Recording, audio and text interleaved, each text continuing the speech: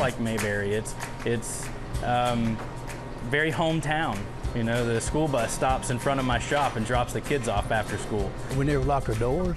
You know, it was just a small town. You move around, you see other places, and I think that's how you know where you belong. And it just so happens that I came from where I belong. It's always good to come over the mountain there and see the town. It's just something magical about it.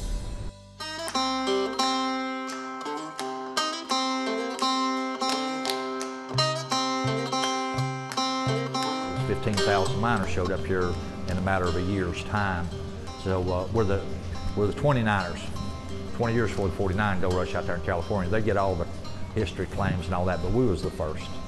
All the easy gold has been found, per se, but the gold is still locked up in the quartz like you see behind me and up above us here, and where this glory hole. Matter of fact, where we're standing at right behind us here was the glory hole where they took out 54 pounds, 9 ounces of pure gold in one day.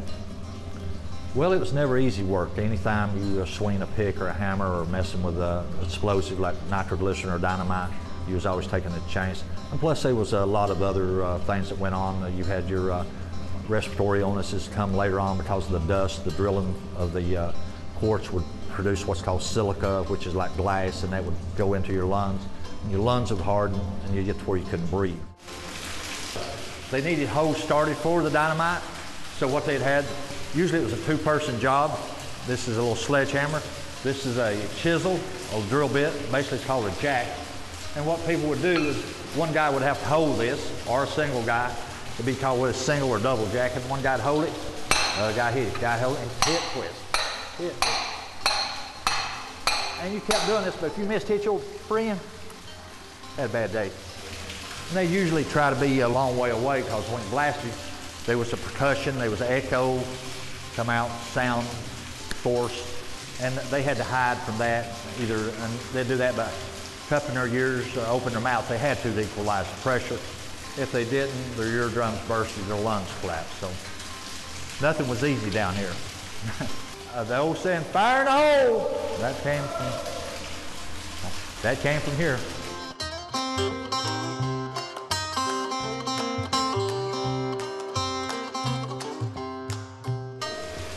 The average pay down here was around $1 a day. Some people made $1.50, some people made $2 a day. The guy that dealt with the dynamite, the safety man that removed the dynamite that didn't go off. And they did this because several facts for the money, basically, and it's the same reason it drives us today. You got paid around, like I said, $1, $1.50, $2 a day. Everybody else out there was getting paid 10 cents a day. That was good money back then. So if you make $1 a day, that's 10 times, make $1.50. So it was so you could better for your family. So I came through in the early 80s on an old panhead motorcycle, old Harley, and stopped and panned my first piece of gold. And after that, I was kind of strung out, you should say. I had gold fever. One piece of gold done me in. It used to be, mining was everywhere around here. You'd go anywhere back in the hills. As I was a kid, would go down to the bottom of the hill, and there were all kinds of mines. Go back and play in tunnels, and the place had been mining gold, and it was fun growing up. You know, we would get up in the mornings, and you probably was to come in for lunch, and then we'd be gone the rest of the day. Parents never worried too much where we were. We was out running through tunnels and playing all around in the stuff, here in Dahlonega. Dahlonega is a very historic town. It is a very unique town. It's got a lot of neat shops, places to eat. We used to be one of the major places to come to eat back in the 40s and 50s, 60s and 70s. We've been here that long. I came in business with my father, who took the restaurant over in 1946. And so we've been here, my family has, and the Smith House since 1946. And I said, I will never work in a restaurant. But then once I graduated from high school and got out, I realized all I really knew anything about was the restaurant business. We got fresh chicken here. We had taken this chicken was probably in the chicken house last Friday. It was never as frozen. Put it into our, this is flour, self-rising flour, salt and pepper. Just a very simple old-fashioned recipe that we've used here. My family has since 1946.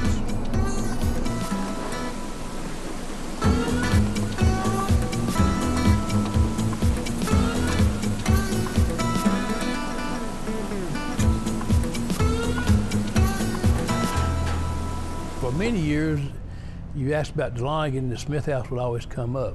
Since then, North Georgia College has grown so much. Now, you think of Dahlonega, Georgia, North Georgia College, and Gold, and then Smith House. My mother walked out of the kitchen on January 16th, 1948, and went over to Dr. Summer's office, and she had me.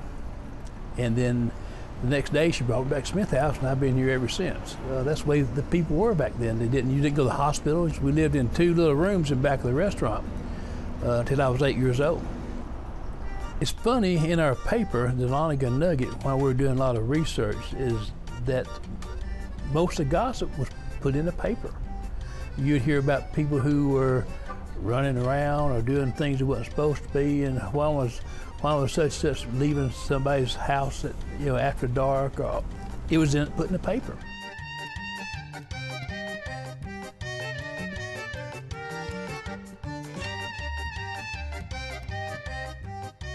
Dahlonega is about got too busy now for us, and I imagine Atlanta would kind of drive you crazy with all the traffic, and you watch on TV talking about a 50-minute commute to downtown, and I said, good grief, that takes me 3 minutes to get to work from 3 miles out of town.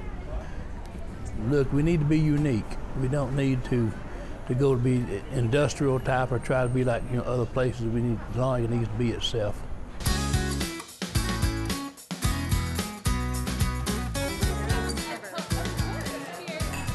Dahlonega is a neat spot. It's a neat town because it's very unique. It's very authentic. That's a word that we use around here a lot. The shops are owner-operators. Wolf Mountain's a family business, and so we have, there's a vested interest, and so it's not a hokey kind of facade, and so that's a great piece of the puzzle for us here in Dahlonega.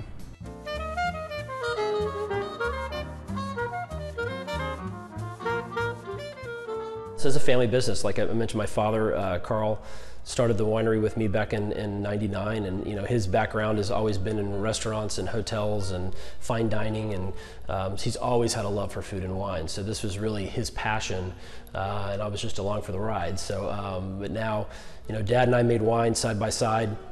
He turned the reins over to me back in 2011, and said, son, I've taught you everything I know, now you got to go take it to the next level. So it's been a lot of fun. We still work together on a daily basis, so he's always in the cellar testing and tasting and making sure things are just right. So the soil types that we have here are very similar to what you'll find in southern France and northern Italy. The red clay soils there, they refer to them as the terra rossa, which is a beautiful word for red clay. Our 1,800-foot elevations here are perfect for growing and ripening, especially Cabernet Sauvignon. It's interesting, if you get in your car and you just drive 45 minutes north, we have almost a 30-day shorter growing season. So it's very exciting. And our Cabernet, actually my reserve Cabernet from 2011, just took a double gold medal in San Francisco at the San Francisco Chronicle Wine Competition against all of the Napa Valley and a $40 to $50 price point against California cabs. So we can do it here in Georgia. I've taken double gold for red, white, and champagne, all from little old Dahlonega.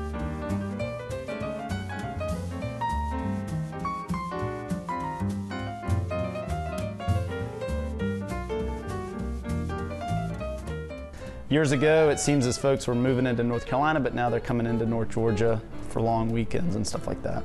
On a busy Saturday here in our tasting room, something's wrong if we don't see 300 or 400 people in a 4 or 5 hour window before we have our weddings. And so that excitement, that energy, it's a blast. Since community is great, we've got a little park right in town. We do a lot of things on the weekends, on Friday nights, farmers markets on the weekends, and you see the same you see the same people. That's what makes it fun. To live here, raise families here. You know, everybody kind of catches up when they see each other in town, and it's nothing sterile about it. You know, it's not eyes down looking where you're going. It's, hey, how are you? How are things? How's your family? Stuff like that. Dahlonega does have a lot of magic to it, and you know, when I first moved to the area, love the small town feel, and of course all of that. But Dahlonega has always kind of branded the travel and tourism industry as their bread and butter, as the #1 industry in the county. So what a better complement to travel and tourism than the wine industry. So as the wineries began popping up, you know, 2003, 2004. Now we have 6 different wineries in the area, so it really lends itself to be a destination, you know, for travelers that are not only interested in small town Dahlonega and all the shops and restaurants and all of that, but also to explore the wine country. So it's a perfect partnership.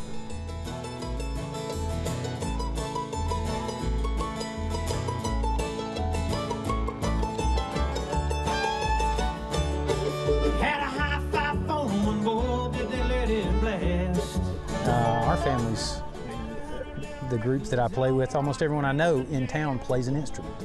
And if they don't play an instrument, they sing. And if they don't sing up front, they'll sing behind the scenes. It's an artsy community, it's a musical community, it's very expressive. I played guitar. My father played guitar and banjo and piano. Everyone in my family pretty much played an instrument of some sort. So I didn't really resist, but I never picked one up until I went to college. And when I went to college, I found the guitar, and I immediately wanted to perform and play and share it with other people. It's really hard to explain. If you play golf and you hit that perfect shot off the tee box, that's the feeling I get for a song, but I get it for more than just one shot. If you take pride in watching your children with an accomplishment, that's the feeling that you get when you're playing the song just the right way. It's hard to explain if you haven't experienced it, but there are similar situations throughout life. My cousin Roman and I were in college here at the same time, and we kind of traveled in different circles, not because we didn't like each other, it just kind of happened that way. And we would run into each other at social occasions, and he would introduce me to his friends, and I would introduce him to mine. I don't know who said it first, but we started introducing ourselves as, "This is my slightly less attractive cousin." And that just kind of spawned into, we need a name for a band. What are we going to call ourselves? Ugly Cousin.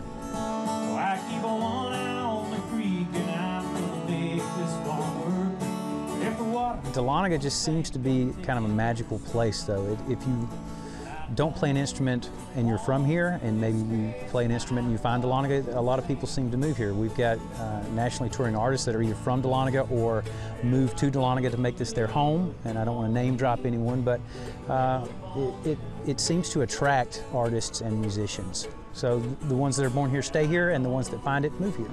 It might be the gold in the ground that we're standing on right now to the gold that's in the bricks that were made in Cane Creek and in the Gold Museum itself. It's a special place, but I really think more than anything else, it's the people that have built the town and chosen to stay here and make it into what it is today.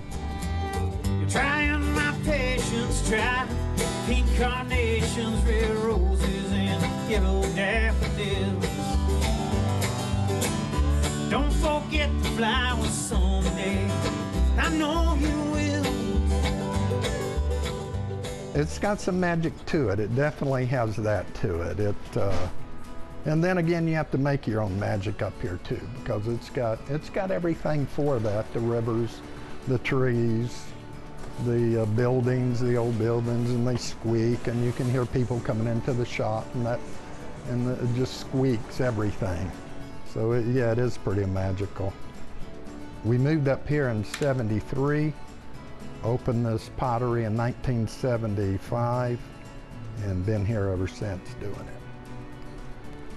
One of the things I like doing in this shop, you can touch somebody's life, even with a piece of pottery or something you say to them.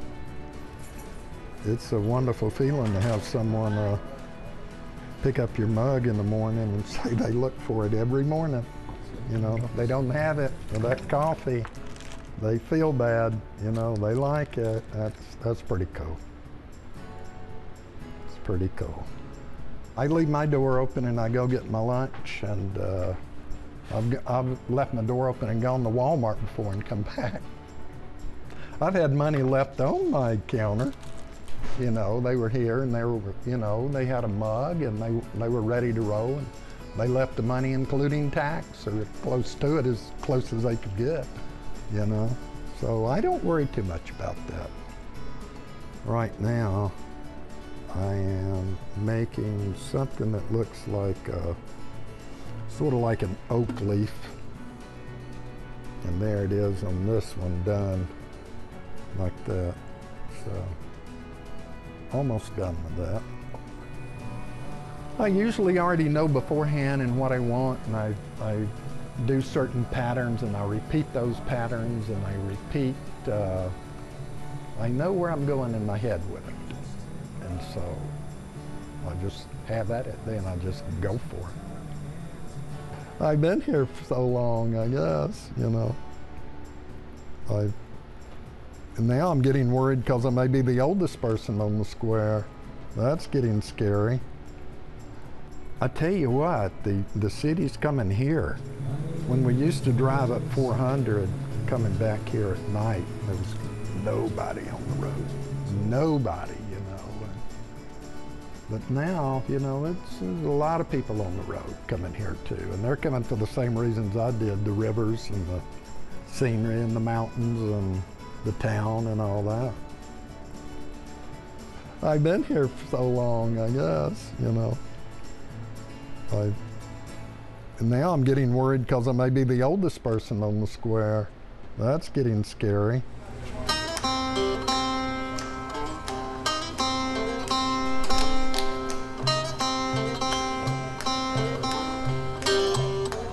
Well, this part here originally was a buggy shed for the doctor's buggy. And then they turned it into a barbershop after that. Had a barbershop here and a beauty shop way back in the other end back there. It's been a barbershop ever since. 90-year-old this year. I've been cutting hair this 50 year last September. I've been here 47 or 8 or something like that of them, I guess. But it's been a good life, really. We have meet a lot of people, get acquainted with a lot of people. A lot of you older cadets comes back by to see you down maybe 40 years ago. Customers comes by, I cut their hair maybe 30 years ago, and they come back by once in a while, maybe some of them even 40 years ago, 40 some odd years ago. They'll still come back by when they're in town. It's home, so I just didn't ever want to leave home. Want to come in?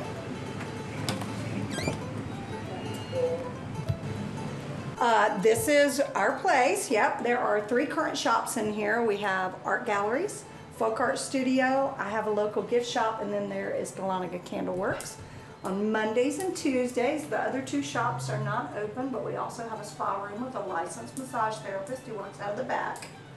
And the building was renovated twice. It was built in 1881, and the vet lived here, so of course the vet was pretty much the doctor too. So it's great to be in the historic spaces because people are always coming in and asking. It's small, so you know you don't have to worry about that, but it's all kinds of gifts. I try to feature a lot of locally made items. We have local artists, we have woodworked items, I have jewelry items, so it's pretty fun. This is my retirement. I've sold real estate my whole life, so.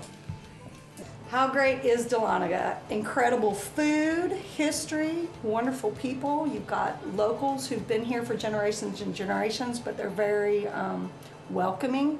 You've got a tremendous amount of churches. We probably have the most charitable community I've ever met. We have everything here, and to boot is picturesque and just perfect Georgia weather.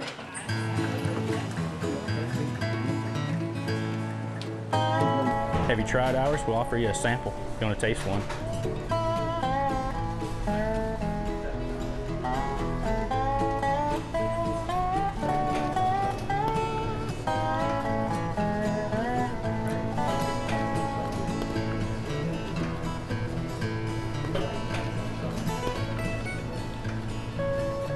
We opened our doors in 1982. We were a little mom and pop, still are, but my mom and pop actually started the business. And so we've been on this corner now for 35 years, and we make in the neighborhood 80 different kinds of handmade chocolates, fudges, pralines. So this is the beginning of pralines. Right now we've got brown sugar, granulated sugar, heavy cream, salt, cream tartar. We'll add some Georgia-grown pecans to that. And then as it cools, we'll dip them out and have some delicious treats. Most of the recipes either came through the family, or when my mom started it, she had several early 1900s cookbooks that she pulled recipes from and then worked with those to develop bigger recipes. And yeah, that's what's gotten us to where we are here. You know, they watch me make the candies right there in front of them. It's a connection, you know. And then when they walk in the door and they get the aroma, then they're sold. Because to watch us make it and then get to taste it along with the smell, that's how we're creating those memories for people about Dahlonega. They go home talking about us, I hope. Annually, we produce about 20 tons of chocolate and fudge out of this little shop. Split probably 60% chocolates and 40% fudge. A lot of folks think about Dahlonega, they think about the fudge factory. We've kind of become a landmark. We've been on this corner so long. People give directions by us, which is great honor, you know. But it's hard for me to walk down the sidewalk and not see 6 people I know between here and the car. So yeah, I mean, you see people everywhere you go. If you go to the local restaurant, you're gonna see 6 or 8 people that you know. And that part's, you know, fantastic. There's lots of things about Dahlonega that are special to me. My family is here. I grew up here. My business is here. I'm passionate about Dahlonega and the way it's connected to the outdoors. We've got so many different things to experience in Dahlonega that it just makes it a very special place to live and a special place to raise kids. And I don't know, it's a very magical kind of place.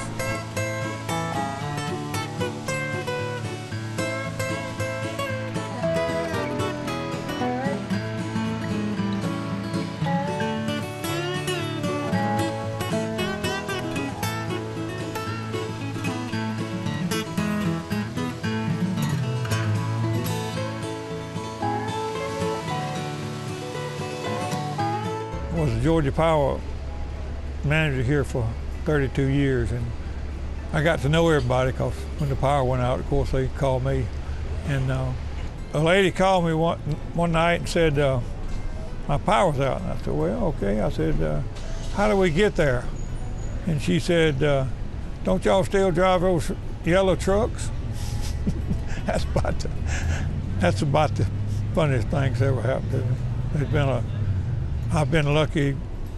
I think my guardian angel looking after me. I should have been electrocuted twice, but I wasn't.